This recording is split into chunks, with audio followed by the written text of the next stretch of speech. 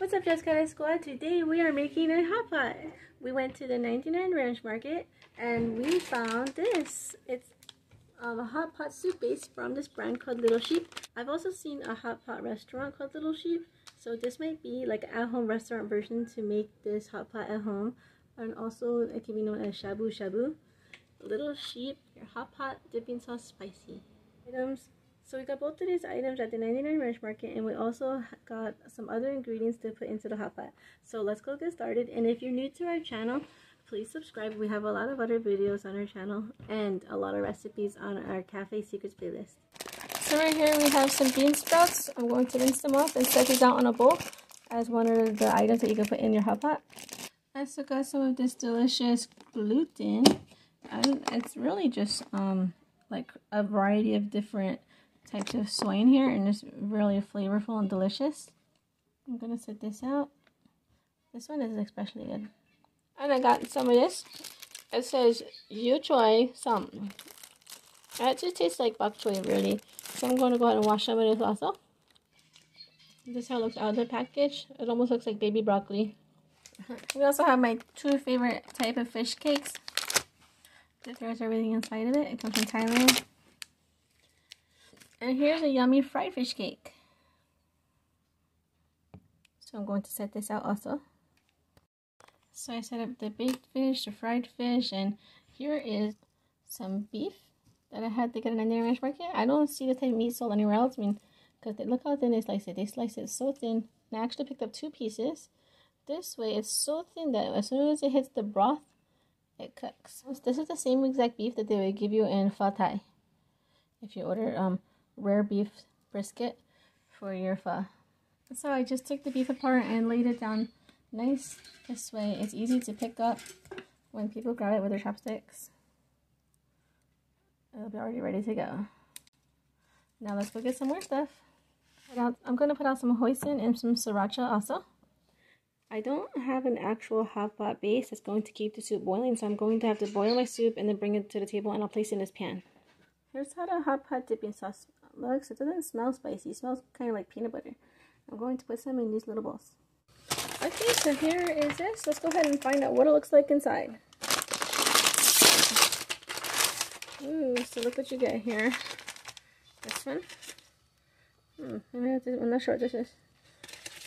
Oil. This feels powdery.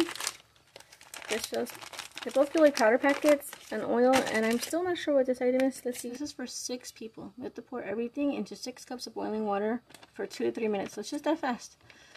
And it says here, nearly 800 years ago, Kublai Khan, the first emperor of Yuan dynasty, galloping across the grasslands with the Mongolians, they wore brocaded satin shirts and ate boiled meat and broth to show their inherited culture from their ancestors as well as their innovative spirits.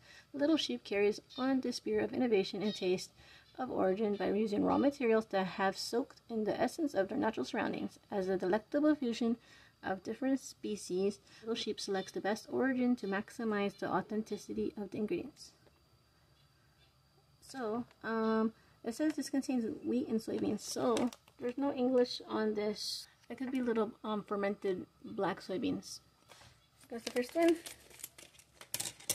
Whoa, that's a lot of pepper. My girls may not like it. It might be too spicy, so let me put half of this peppers. So let's open this one up. Here's where all the flavor is right here. It smells a little bit like beef. Here comes the oil. I hope it's not hot chili oil. Let's give it a smell. It smells slightly spicy.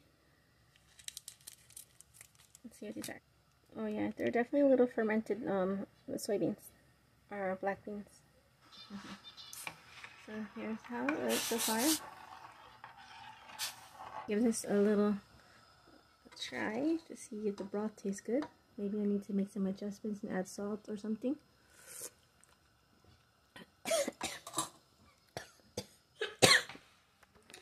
Okay, that was actually spicy. That was actually spicy. Let me try this one more time to make sure. Was it just some of the dry seasonings that launched the back of my throat? I'm gonna try it one more time. Let me stir that again.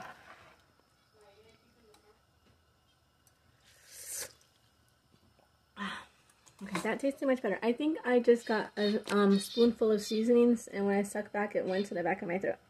Next, I'm going to start separating my fresh rice noodles. There's all kinds of noodles that you could put in a hot pot, but today we felt like putting rice noodles because we love their chewy texture.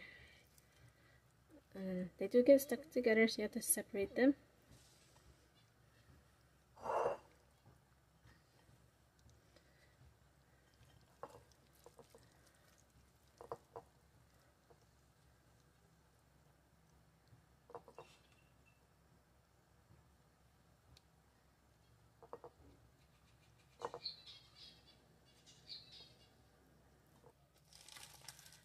I even got some rolled rice noodle. Bangkun Tam Han. I think that's the way I said it. Bangkun Tam Han. I don't think this is a traditional item to put in the hot pot, but I really want to put some in mine. Hot pot, I think, is you could put anything you want in there, really, as long as it's going to taste good in the soup.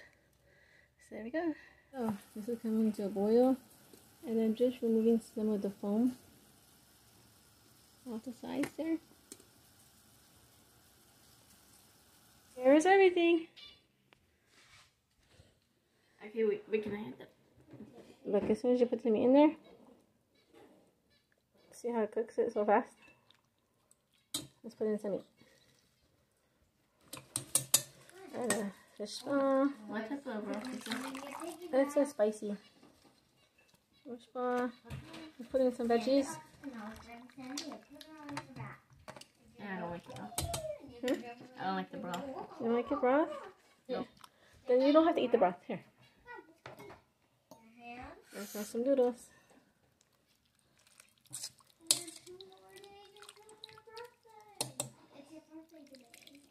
Hold on, can you give me a plate? I'll give you some noodles. I do like the meat dipped in the broth, but like, yeah, I don't know. I just don't like the broth. What's your taste test on this broth? I give it like a 3. A 3. It does sound like this one strange smell, but it's kind of hard to identify what it is. Excited? Okay. These little bean sprouts? Yeah, don't you remember? You ate them. Put them inside. What do you think, Sawyer? Okay. Now I'm going to try it out. Putting the rolled noodles in there was a bad idea because they came just unrolled. I think you were meant to dip the noodles and then eat it raw. Like, the broth does have a rich flavor. And I'm going to try this dipping sauce now. Oops, I got some oil in me.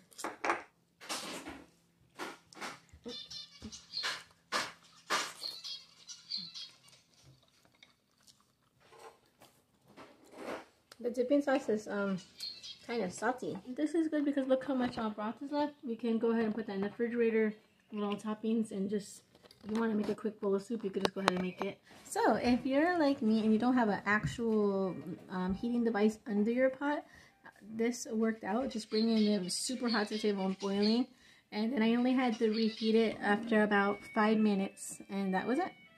So if you want to store your hot pot broth, all you have to do is pour the broth through a strainer, and it will take out the leftover fillings. Oh my god! After your hot pot, a good dessert would be some lychees. Is that a good dessert? huh? Want one? Yeah. Well, thanks for watching, everybody, and I hope you like this video. Bye!